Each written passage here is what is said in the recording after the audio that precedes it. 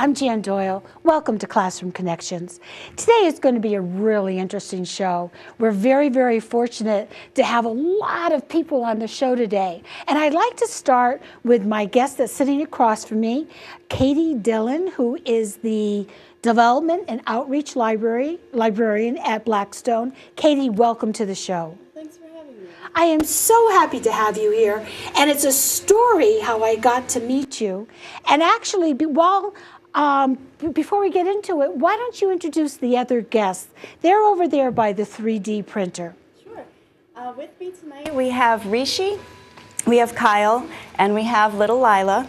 They're all really interested in the 3D printer. Rishi and Kyle have been working with us at the library in part of our Maker Monday programs for middle school kids.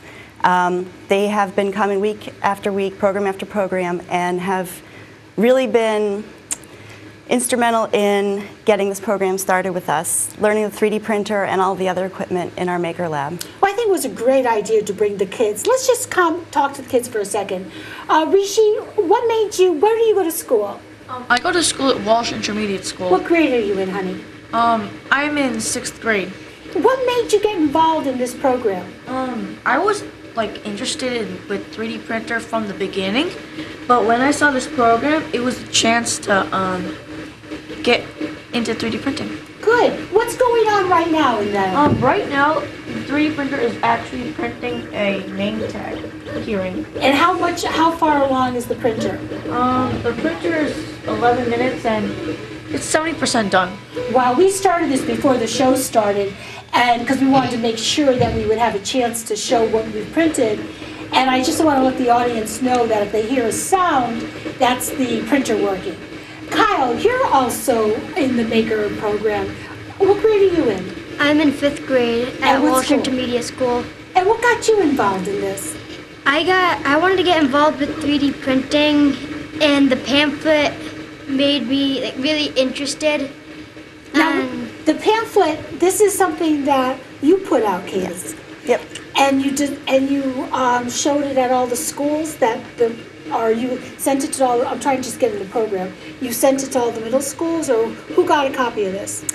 We have copies at the library. We handed them out before we started the Maker Monday program. We visited the middle school, and so we would hand it out to the media classes that we visited. Oh. But whenever we have the opportunity, I'm giving these things out like candy. I want everyone in the community to know what we have and what they can do with it. Yes, and that's the purpose of today's show. And the last guest we have over there, now you might know this other little pumpkin. This is your daughter.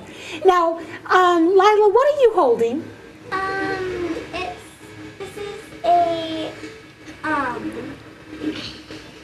little star. And where did you use that star? It was a tree up my Christmas tree top wall. Oh, look, you can put your little finger there. That is so cute. And so that was on your Christmas tree, and you made it with this program. Yeah. That is fantastic. So I want you guys to keep an eye on that. And what are the kids watching for while we talk? So the 3D printer is a very mechanical piece. There are a lot of moving parts and things can go wrong. The filament, that is the material used, hangs off the back on a spool, and a lot of times it can twist on itself. Like something like this? Just like this. So this is, the filament is the plastic like this, and it comes up through the 3D printer. It melts it through the extruder, and then the melted layers go one on top of the other to build it up. As the 3D printer prints, the spool spins, and sometimes the filament can twist around on itself and get jammed. So the boys are keeping an eye on the spool in the back, making sure that they have continuous flow. Interesting. Boys, you let us know if there's going to be a problem. But I'd like to kind of go back almost to the beginning to how this all started. As many of my viewers know, I'm retired. And I know I look very young for my age. Don't you say a word. And I noticed on the website, Blackstone Library's website, that you were having a 3D printer workshop, and anybody could sign up, and it was an excellent price. It was free. It's free. And I never really had any designs that I was going to be making 3D objects, but I really wanted to know what it was about. So when people talk about it, I had firsthand experience. And I went in and I was mesmerized. I lost my little frog that I made, but in here you told me this is a lizard, but you made, let me see if I can get this, there we go. You made this into, on the 3D printer. How did something like this work?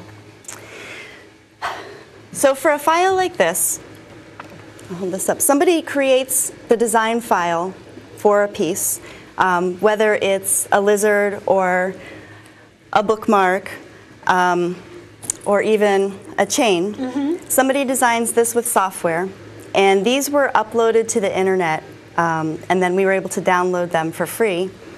The files get put onto an SD card, which pops into the printer. You load it up, and then you hit print. And what it does is the filament comes down from the top. The plastic is melted through this really hot extruder. And just like you're decorating a cupcake, it goes down and it lays down the first layer of melted plastic in the shape of the design. And then it just goes layer upon layer upon layer, building up into this final 3D object. My director just came through and he wanted to know what kind of files you're putting these into. What kind of files? So the file, the most common that I've seen online is the STL file. Okay. So you design an object in this STL file, and anybody can then take that file and add on to it, make changes. Oh, now that's interesting. So there's a basic file. I think if you hold it, it's better because it's in. So anybody, and if I wanted to add a third leg or two tails, I could do that? You can. There are. Oh, that's so interesting. There are a lot of free software programs available online, which is what we use in the library. We show you how to use and how to download and how to use these files. So then you can take something that you find online, you can add another tail, you can add a horn, you could put your name into a side, all from that STL file. To get it actually printed, there's a second final process that you take the STL file, open it up in another free program that is part of the MakerBot desktop software suite. In that final step, you tell it how much plastic you want on the inside. This is not a solid piece. It does the shell around the outside, and there's about, it's called infill. So this is 10% infill, and it makes these honeycomb structures as it builds up. So it's mostly filled with air. So you tell the printer how much air you want on the inside, what temperature it prints at, how fast the extruder is going to move. All of these settings are in there. And from that, it generates this final X3G file. And it's the X3G file that is the one that tells the printer where to lay the plastic down. Now, do you put that on one of these, the files? Do you save it to this to put into a computer? Or I'm not sure if that's what he was asking, too. Yeah. So anybody who is designing something at home or in the library who then wants to bring it into print, they can bring it in on one of these flash drives. You put your file on the flash drive. You want to bring the STL file in at the very least. If you then take that final step and create the X3G file, that's great. Bring them both in. If you have a flash drive, you can put it on here. But ultimately, the card that's going to go into the printer is this SD card. This printer can only read up to a 2 GB SD card. Most of them on the market now are higher than that, and it won't read it, but we have a ton at the library. So if you bring your flash drive in, we'll switch it over to our SD card. You can put it in into the printer and get printing. Well, I think the amazing thing to me is I'm trying to change my mindset because ooh, now what is that? It's making a funny noise. What does that mean? It's done. Oh, That means it's wow. So then why don't, who would like to grab that? Okay, Kyle, grab that and bring that over and hand it to Katie. What do you, does he need a tool? See if you can use this. Now sometimes when you have a print, what happens is the first layer has to melt onto the build plate. and it has to stick in order for the subsequent layers to be able to build up in the right spot. Right, right, right. So because that first layer is melted on there, it can be tricky to pry off. So we have... Looks like the boys are having a little bit of a problem. Yeah. We have some pry tools that we use to get it off. Sometimes you just have to use a little thumb power. Kyle, why don't you move to the side so the camera can get a shot of it too? And can you work from the side to get it out? Yes.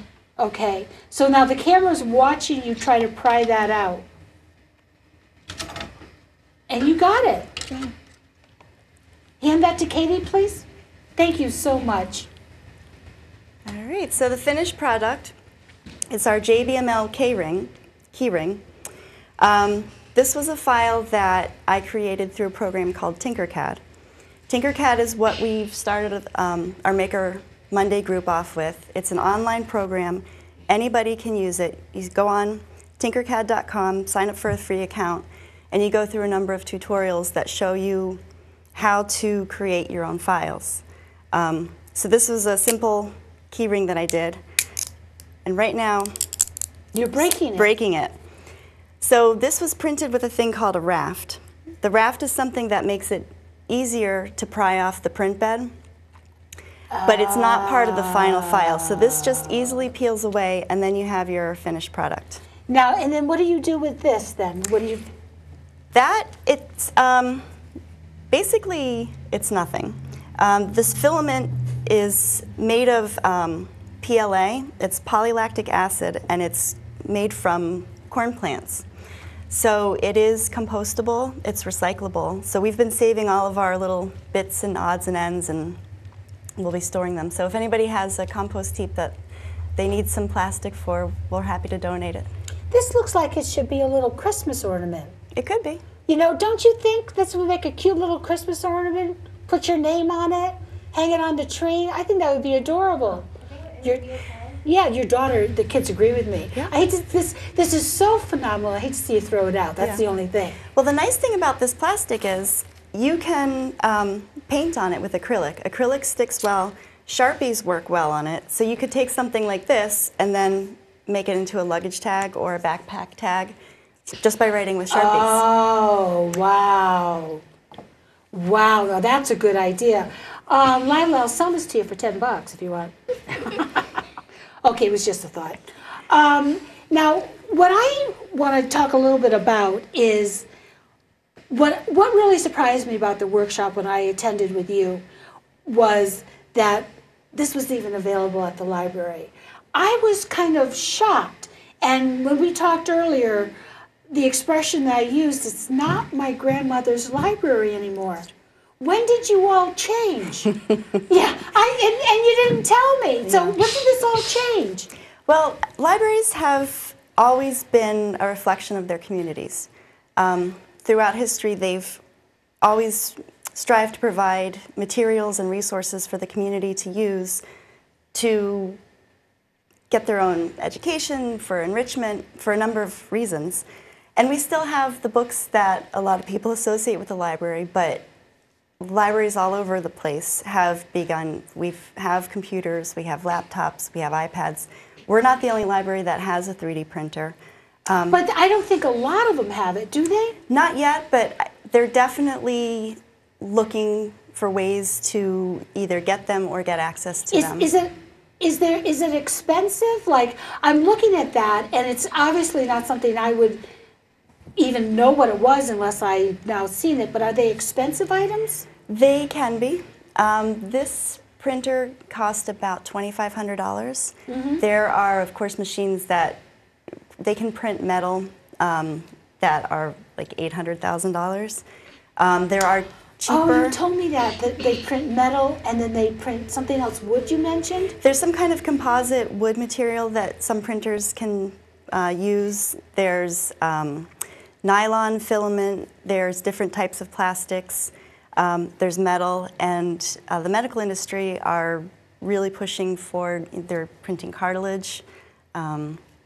They're trying, I've heard, for stem cell printing, organ printing. That's probably way in the future, but the interest is there. Stem cells and organ printing? How you? So you? If oh my God. It's not happening yet. Don't quote me on that. I am. I am. Wait. We'll let it No, we're not. No, I'm thinking. Oh my God! But so, let's just say now the kids. Now, have they used the printer before, the 3D printing? They have. Rishi, what have you printed before? I printed a snowman and a lot of other things. Like, and what did you do with your? How big was your snowman, and what else? Probably about like this big. Oh wow! And what else do you remember? Anything else you printed? And Well, that's okay. I'll get back to Some you. action figure. Kyle, Yes. what did you print? I've printed a fish monster. A fish monster. Explain that to me. It was about this big. It was sort of like it was like a dragon almost, but the file was fish monster. Oh, was it scary looking? Not really. It sounds scary to me. I'm just saying. I'm just saying. And did you have a favorite item that you made on this or not, Kyle? Or you just like it all? I like everything about it. Oh, I don't have a favorite item. That's great. Lila, what do you think? Have you printed many things on that? I haven't really printed anything, but I have a few things that my mom printed for me, like a little kitty cat, because I love kitties. Oh, I do too. I do too. Now, you were telling me that you had an idea that you wanted to do, though. Explain that to the audience. It had to do with a game board? So I wanted to make I had an idea for a board game, and I wanted to make, it had to do with frogs, so I wanted to make, 4 little frogs of different colors. Good. To make, for the board game, so that I could put the board game together without having to use paper or cardboard. That's a good idea. I have to ask you a question based on a previous conversation I had with you. Are there going to be worms in your game board? I'm just asking. Are you going to put worms in there? No. Oh, good, because I just found out that you love worms, and Mike came through in my ear and said there better be worms on your game board. I'm just saying. Okay, well that sounds like a wonderful idea. Now I have to tell you, prior to setting up the show with you and today's program, I was reading the New York Times, which is my favorite thing to do in life. And I was shocked that I saw in an article in the New York Times they're making 3D printed cars that work. Are you shocked? It's amazing. I'm less shocked than from using all this stuff than I would have been, but yeah. They're doing a lot of good things with this. And so they're just saying, now this is, and it's ready for the road, and they were actually driving on it, and they're talking, obviously this is a prototype, but they're talking about what they're going to be doing in the future. And ever since I went to your workshop, and I've been chatting with people about it actually, because I was just so impressed. It's so different from what I'm familiar with. And not that the viewing audience really cares that I went to the dentist and have to get a crown, but I discussed with my dentist that they're going to be doing that also, and some people already do that. What do you know about that? Yeah, from the different workshops that we've had, I've talked to different people, and one thing that comes up a lot is they mention their dentist has this ability to scan their tooth and then with their machine print up a whole new tooth while they wait. And it's just as like any other crown that you would get, that you used to get. It's same material, but it's just 3D printed. It's just a whole new world out there. And you did mention somebody at the workshop that actually made an arm for somebody. Yes. Can you explain that a little bit? There's Cameron O'Neill is a Branford high school senior, and he got a 3D printer for his home, started messing around with it, and decided that he wanted to do something really special. And so he found this group called Enable the Future. I think it's just called Enable. And what they do is they partner people who have 3D printers with people who need prosthetic arms or legs. And so then the two people meet, they take measurements, they figure out what they're going to do, and the person with the 3D printer creates an arm or a leg for this person. And I've seen a few other news stories around the country of other people doing it. So this Cameron, this high school senior, met with a man from Hartford who was born without a hand, and over the course of a year he printed up different parts that he found the files online, some he designed himself, and he was able to produce this mechanical hand for this man. It was strung together with fishing wire, but it was done in such a way that when he turned his wrist this way, the hand closed. When he turned it that way, it opened. And afterward, he said that he was able to take a drink of water with his mechanical hand without spilling a drop. And it was the first time he's ever been able to do that. Oh, that's amazing. And it was for about $50 worth of materials. Oh, that's amazing. It's amazing. It's really, there are some really great things you can do with this home version desktop printer. And $2,500 is not out of reach for a lot of people. Right. You know, it's really what my first computer cost a lot more than that, and I mean, and the prices will only go down. They're coming down. Yeah, we were really fortunate. We have a fantastic friends group, and they raise money for the library. So someone on the friends group had heard of other libraries getting 3D printers, and they wanted us to have one. So the friends made a donation to the library as a gift, and we were able to purchase a 3D printer, extra filament, some other equipment, and put together this Maker Lab. And that enabled us to offer it to members of the community for free And use. when we talk about members of the community, it's not just children, although you're very adorable standing over there, all three of you, but it's also for seniors. It's for everybody in the community. And people, like their parents are out of the camera view, but they're young. I'm not going to look at them and get jealous, but they're young. But it's for anybody who has any kind of interest. They can go in and just watch a workshop or get more involved in it if they want. Definitely. I mean, the thing about the library is it's open to everybody. It levels the playing field, whether you can afford to have a 3D printer or 6 at home or none at all. We make it available for someone who's 6, 16, 86, whatever, everyone in between. And we'll show you how to use it. We'll show you the software, how to use the printer, and then it's really just about giving you the tools to realize your own dreams. You know, and then you also have different colors here. I was just going to ask my director if he could help me out and let me know how much time I have left, because I'm not 100% sure. But and you have to, and you purchase all these through the library funds that are available for anybody to use. Right. So this is the filament that comes through for the 3D printer. We do have it available in a number of different colors. It's also, right now we have this hard plastic filament. We purchased a soft rubbery spool of filament, so we're going to be experimenting with that later. So what would, you don't know what the difference would be?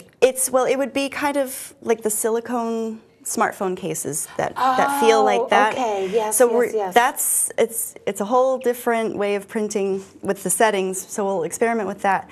But there really are a lot of different options you have when printing. At the moment, we're not charging for printing. We want people to feel comfortable experimenting. There's a lot of trial and error with this.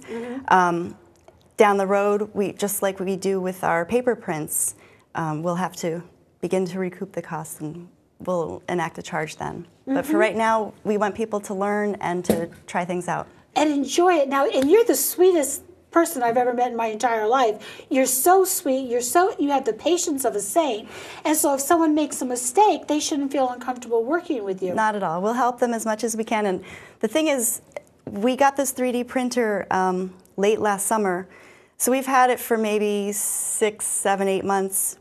That was the first time I ever tried a 3D printer, so we're learning as much as anybody else is. You know, that was my question. I'm keep on looking at your title, Development and Outreach Librarian. Is that a new position? It is. I've been at the Blackstone Library for about 4 years, and I was a reference librarian.